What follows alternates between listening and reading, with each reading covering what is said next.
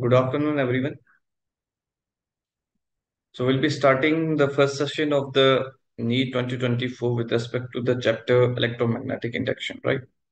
So in this session, we'll be discussing the electromagnetic inductions, and we will be discussing some of the important questions as well as PYQs of NEET 2024, right?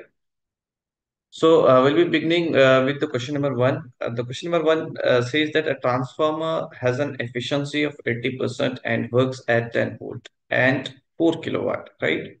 If the secondary voltage is 240 volts, then the current in the secondary coil is, right? So we know that in transformer, we have two coils, right? We have two coils. One we call as the primary coil, right?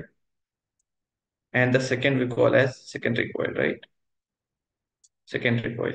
This is the primary coil and this is the secondary coil, right?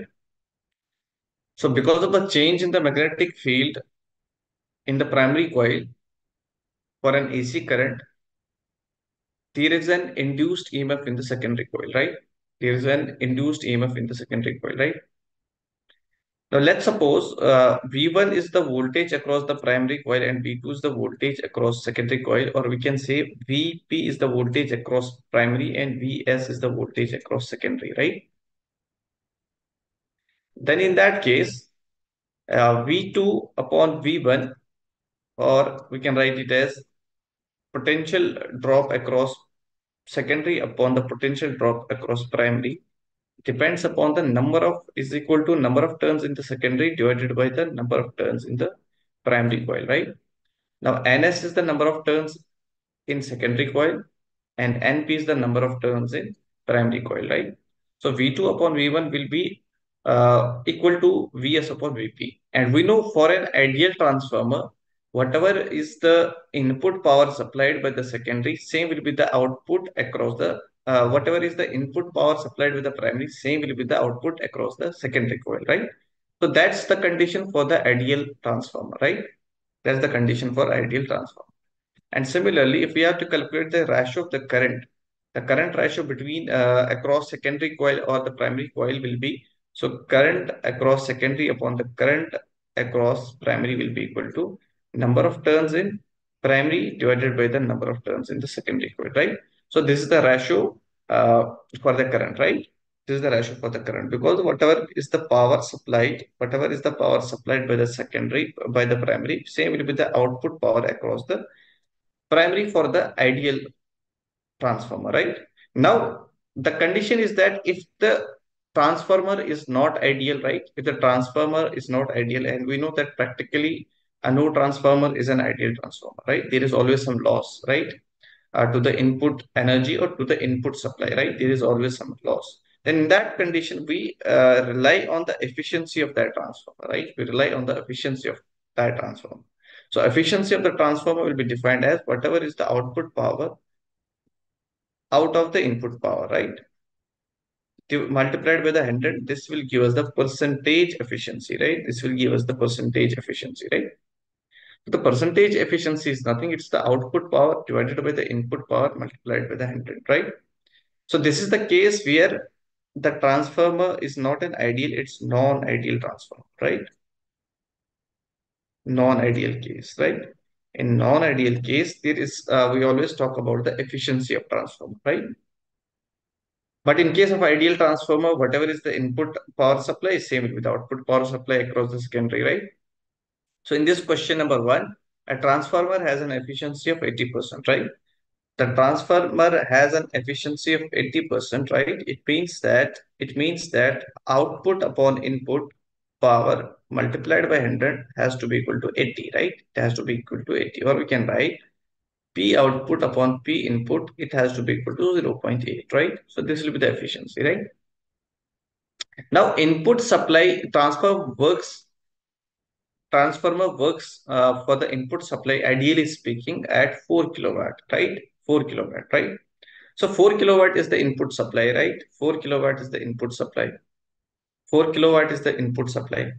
And output will be nothing. What is the current flowing through the output secondary coil multiplied with the voltage across the secondary coil. So V output will be nothing. Vs multiplied by Is, and input power is 4 kilowatt, right?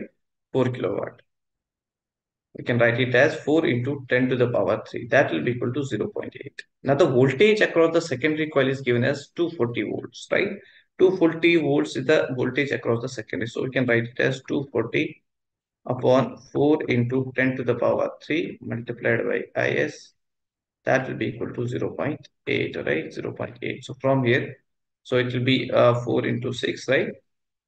So it has to be equal to 6 into 10 to the power minus 2, right? That will multiplied by Is, that will be equal to 0.8, right? 0.8. Or we can write here, Is will be equal to 0.8 upon 6 into 10 to the power minus 2, or that will be 80 upon 6, right? 80 upon 6, or we can write it as 40 upon 3 as well, right? 40 upon 3. So this much of current will be flowing, this much amperes of the current will be flowing through the secondary coil, right? When the efficiency of this transformer is given as 80%, it means that output power upon the input power is equal to 0.8 or 80%, right? So this is the case of a non-ideal transformer. If the transformer is ideal, then in that case, we can use these two equations to calculate the voltage across secondary or primary, or current across secondary or primary, or a relation between the current and the number of turns in the primary and the secondary coil. So these two relations we can use in that case, right? So if the transformer is non-ideal, we'll be using the concept of the efficiency, right? Now let's move on to the next question, right? The question number 2. So question number 2 is that a coil is placed perpendicular to a magnetic field of 5000 Tesla. When the field is changed to 3000 Tesla in 2 seconds, an induced EMF of 22 volt is produced in the coil. If the diameter of the coil is 0.02 meter, then the number of turns in the coil is. And we know that EMF induced is nothing. EMF induced is nothing. This is equal to minus d5 over dt, right? It's the rate of change of flux with respect to the time, and with this negative sign, and this negative sign actually gives us the direction of the induced current, right, or induced EMF, right? So now talking about this question, it's given that the coil is placed perpendicular to a magnetic field, right, and the flux linked through any flux linked to through any surface for a uniform field, that's equal to B dot A, right? B dot A, that's equal to phi. That's the flux linked through a surface, right? Flux through a given surface, right? Now you can see here, initially it's given that the coil is perpendicular to a magnetic field. It means that the area vector will be along the direction of the magnetic field vector, or we can say phi will be nothing. It will be B multiplied by A, right? B multiplied by A. So initially the magnetic field is 5000 Tesla, right? It is 5000 Tesla. We can write it as 5 into 10 to the power 3, and multiplied by this area, that's equal to 0.02, right? 0. The diameter is given as 0.02 meter, or we can write its area as pi d square upon 4, right? Pi d square upon 4, that will be equal to 5 into 10 to the power 3, right? Multiplied by pi upon 4, and 0.02 whole square, it will be 2 into 10 to the power minus 4, right? So from here 2 and 2 will get cancelled, right? We'll be left with, it has to be 10 to the power minus 1 upon 2, right?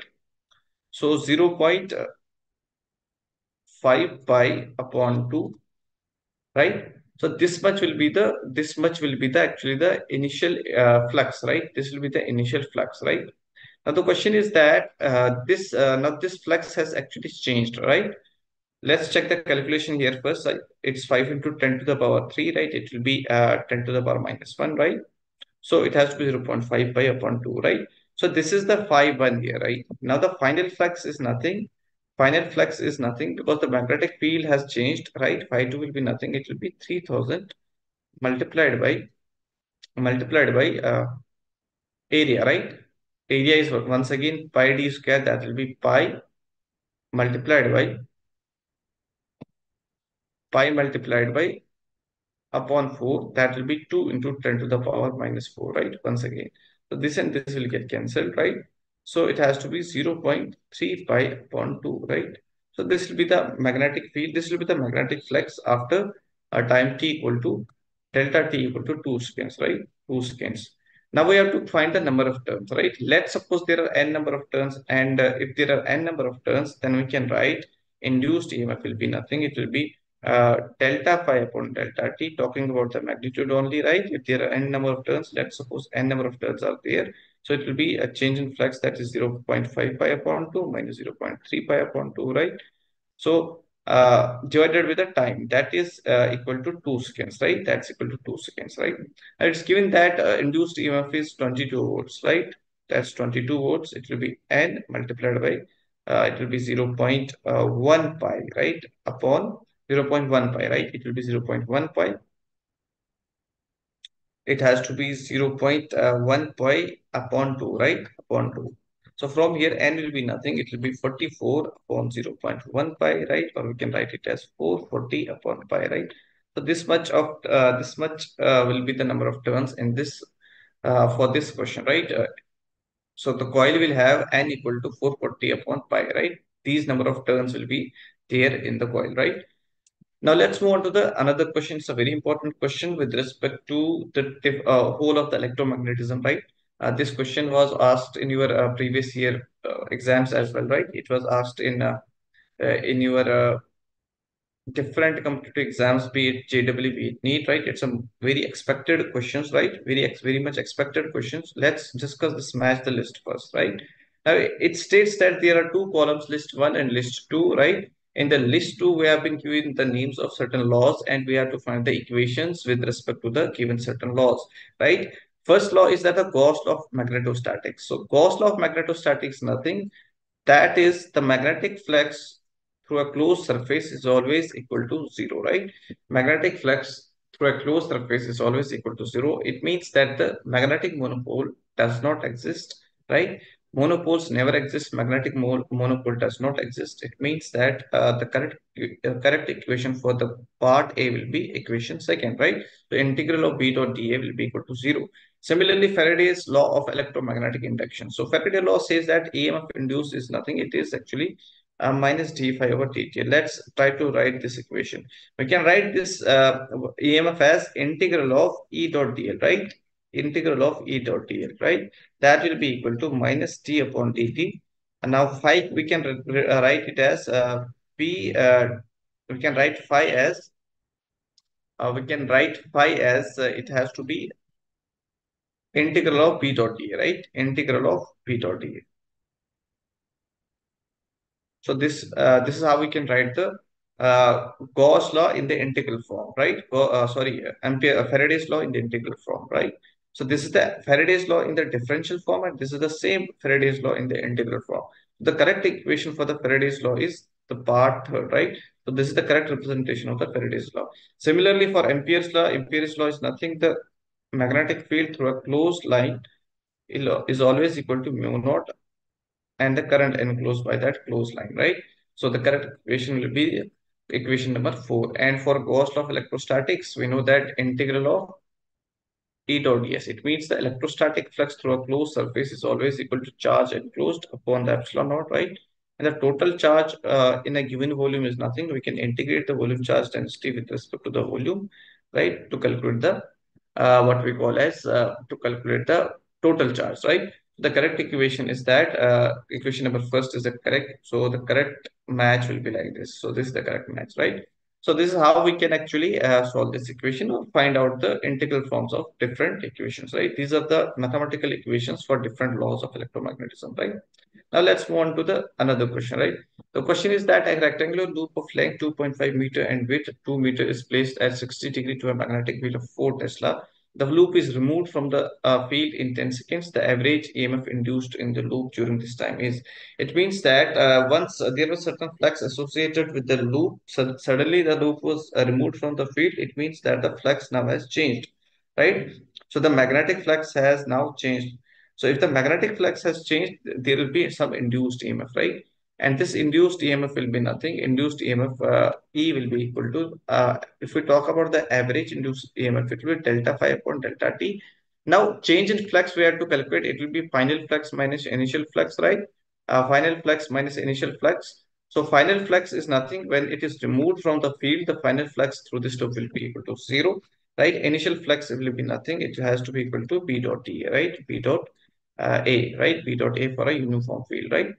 So it will be BA cos theta. We can write it as BA cos of 60 degree here, right? Now the magnetic field is given as 4 Tesla and area is given as that will be width multiplied by the length. That's 2 into 2.5. That will be equal to 5 meter square, and cos 60 it will be 1 upon 2. That will be equal to 10, right? That will be equal to 10, right? So 10 Weber will be the flux here, right? 10 Weber will be the change flux here, right? Initial flux. Now the change in flux will be nothing. It will be minus 10 Weber, right? So this will be the change in flux. So the induced EMF will be nothing. It will be minus phi minus delta phi, that will be minus 10 upon delta t in the time 10 seconds. So we'll divide it by 10. It will be equal to plus 1 volt. So this much will be the induced EMF in this case, right? Plus 1 volt will be the induced EMF, right? Now let's move on to the another question. 12-volt battery connected to a, we have some inductor, right? We have a coil here, right?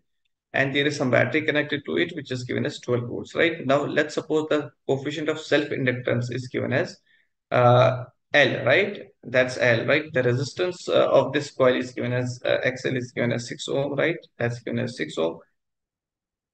It drives a constant current in the circuit. The switch is opened in 1 milliseconds, right? The EMF induced across the coil is 20 volt, right?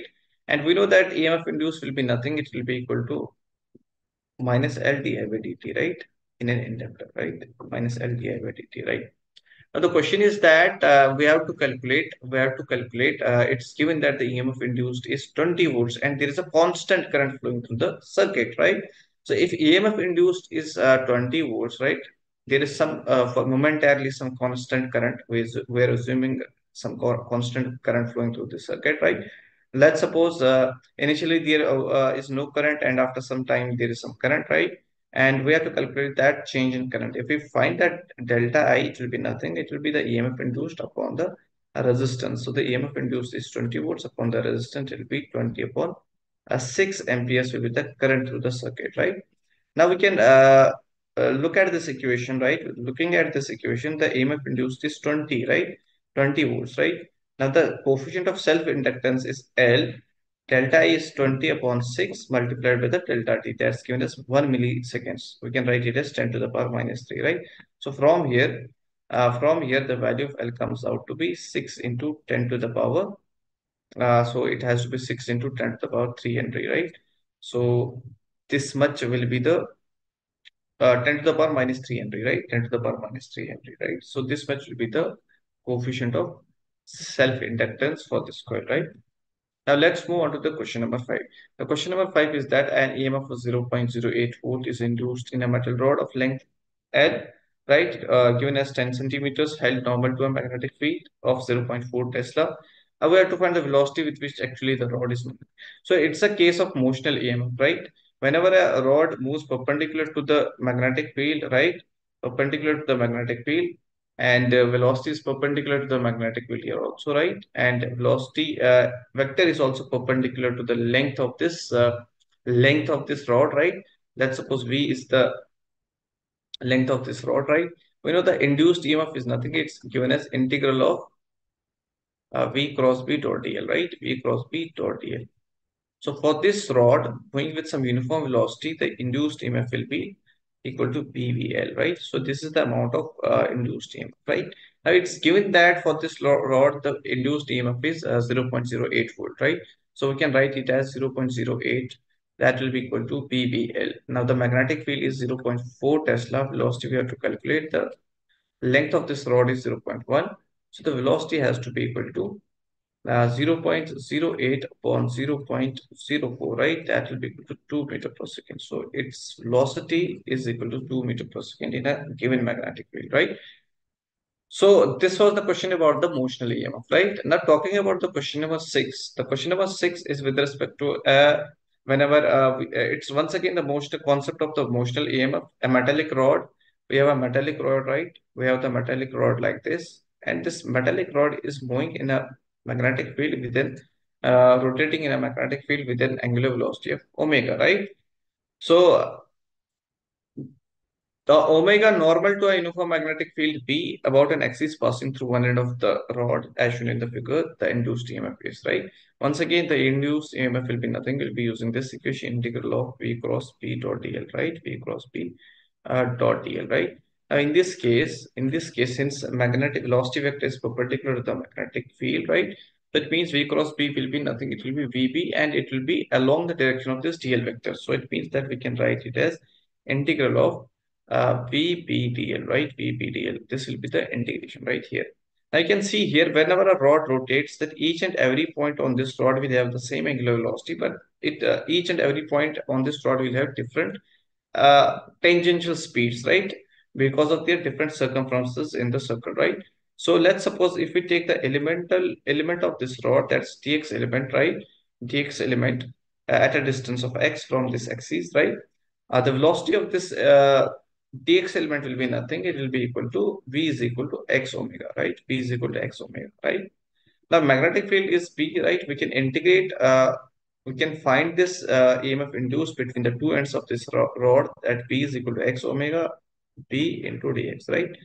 Now, if we integrate this equation, B omega x dx with the proper limits, right? With the proper limits, we'll get the potential difference of the induced EMF across the 2 points, right? So let's suppose we have to find the induced EMF between the 2 points, A and B here, right? A and B. So we'll take a limit between A and B. So here, this is the chosen reference. This is the reference we have chosen here, right? So it means that we'll take this position as 0 and this position as equal to the length of this rod. So we will integrate it from 0 to L, right? 0 to L. So we'll have B is constant, omega is constant. Integration of x is nothing, x square upon 2. We'll have L square upon 2 here, right? So L square upon 2 here. So induced EMF across the two ends of this rod is half B omega L square, right? Half B omega L square. Now, if we have to find the induced EMF between the center of the rod and one of its ends, right? Between the center of the rod and the end B, right? Then we will integrate it from point C to point B. Then at that time, the induced EMF between these 2 points will be integral of with the proper limit. Now here the position of this point is L by 2 from this axis, and this point is once again at a distance of L. So we'll be taking the limit from L by 2 to L, right? In that case, that will be B omega x dx. So we'll have B omega x square upon 2, right? X square upon 2, but with the limits L by 2 to L, right? So we'll have a B omega upon 2 L square minus L square upon 4, right? So it will be equal to 3 B omega L square upon 8, right? So this will be the induced EMF between point C and B, right? Between the point C and B. So this we have to just change the limits between any 2 points to calculate the induced EMF for this question, right? Now let's move on to the another question. So it's a very similar question to the previous question, right? With the given data, a metallic conductor of length 1 meter, right? It's given that we have a metallic conductor. It's given that we have a metallic conductor of length 1 meter rotates in a vertical plane, right? It rotates in a vertical plane parallel to east-west direction about one of its end with angular velocity omega. Omega is given as 5 radians per second, right? 5 radians per second. If the horizontal component of Earth's magnetic field is given as 0.2 multiplied by 10 to the power minus 4 Tesla, right? Then EMF induced between two ends of the conductor is. So EMF induced between the two ends of the conductor will be nothing. It will be half P omega L square, right? That we calculated in the previous question, right? Now the value of P is given as 0.2 into 10 to the power minus 4 Tesla, right? Omega is 5 radians and length of this rod is 1 meter. So it will be 1 square. So from here, it will be 0.1, right? Or we can write it as 5 into 10 to the power minus 5 volts, right? So this much will be the induced EMF across the ends of this uh, rod, right? Now, talking about the question number 8, right? This is the question number 8. We'll move on to the question number 8 here, right? So for the question number 8, we have been given the magnetic flux. The magnetic flux through a coil perpendicular to its plane is varying according to the relation, right? So phi or the flux is given as a function of time, that's 5t cube plus 4t square plus 2t minus 5, right? Plus 2t minus 5. So this is the flux through the coil as a function of time, right? Through the coil as a function of time, right? This much is the flux. If the resistance of the coil is 5 ohm, it's given that the resistance of the coil is 5 ohm, right? The resistance of the coil is 5 ohm, right? Then the induced current through the coil at t equal to 2 seconds is, right? We have to find the induced current through the coil at time t equal to 2 seconds, right? At time t equal to 2 seconds, right? Now, induced current will be nothing. Induced current will be nothing. It will be induced EMF upon the resistance that will give us the induced current, right? So we will be first of all finding the induced EMF, that will be E is equal to minus T5 over dt, right? Minus d5 over dt, right? So minus d over dt of, now we have to substitute the value of phi here, that is 5t cube plus 4t square plus 2t minus 5, right? We'll differentiate it with respect to time. It will be a minus, it has to be 15t square, right? 15t square, right? Plus 8t plus 2, right? So this will be the EMF as a function of time, right? We can substitute the value of time t here, right? Time t equal to 2 seconds, right? Now we can, if we talk about the magnitude of the EMF only, right? Forget about the direction. We can write it as 5 into 2 square plus 8 into 2 plus 2, right? So it will be actually 4 into 15 will be 60, right? 60 plus 16 plus 2, that will be equal to 78 volts, right? So this is the induced EMF, right? So the current here will be nothing. It will be 78 upon the resistance. The resistance is given as 5 ohm. So this much amperes will be the current through the coil, right? So this will be the current through the coil. Now, if we have to find the charge flown, right? If we have to find the charge flown, total charge flown, right? We know that current is nothing. We can write this current as dq over dt, right? Dq over dt. We can also write it as 1 upon r d5 over dt, right? D5 over dt. So this will give us actually the total charge flown, right? So from here, the total charge flown will be nothing. If integrated on both sides, it will be delta q. That's the total amount of the charge flown. 1 upon r delta phi, right? So the change in flux upon the resistance actually gives us the total charge flow, right? It gives us actually the total charge flow, right? Total charge flow. It's a very important equation for your upcoming exam, right? So whenever in a given circuit, if there is a flux, varying flux, right? If we have to calculate the total charge flow in a given time, we have to find the change in flux between the two time intervals, right, divided by the resistance will actually give us the total charge flow through the circuit, right? Now let's move on to the another question. A constant magnetic field of 1 Tesla is applied. A constant magnetic field of 1 Tesla is applied in the region x greater than 0. A metallic circular ring of radius 1 meter is moving with a constant velocity of 1 meter per second along the axis. At time t equal to 0 second, the center of O of the ring, the center O of the ring actually is at x equal to minus 1 meter. What will be the value of the induced EMF in the ring at time t equal to 1 second, right? Now it means that once at time t equal to 0, x O center of the ring is at a distance of minus 1 meter. It means that this ring has not entered the magnetic field yet, right? The ring has not entered the magnetic field yet. It is just touching the region where the magnetic field is present, right? Once the ring enters the magnetic field, because once in first second, in t equal to 1 second, the center O will travel a distance of 1 meter, right? So the center of this circle will actually lie on this boundary, right? And at that time, there will be half of the circle which will actually lie within this magnetic field region, right? So the change in flux in that case will be nothing, or we can simply say that it is like rod is moving along this direction, and it enters this magnetic field region, right? It enters in this magnetic field region, and whatever be the velocity of this circular ring is same will be the velocity of this rod along this direction velocity, right? Along this direction, this will be the velocity vector, right? So it will be, we can solve this question, or assuming it to be a case of motional EMF as well, right? Assuming it to be a case of motional EMF, right? Assuming it to be a case of motional EMF, right? So So it will be a case of motional EMF as well, right? We can solve it by both the methods. So in that case, the EMF induced will be BVL, right? So B is the magnetic field, V is the velocity, right? L is the length of this rod from point A to point B, right? So induced EMF will be equal to B. B is the magnetic field that's given as 1 Tesla and the velocity is given as 1 meter per second, right? That's given as 1 meter per second and length of this rod is given as that will be equal to twice the radius, right? That will be equal to twice the radius. The radius of the ring is given as 1 meter. So it will be actually 2 volts, right? So the induced EMF here will be nothing. That will be equal to 2 volts. So induced EMF will be equal to 2 volts. So we'll be discussing the next question here. The self-induced EMF of a coil is 25 volts, right?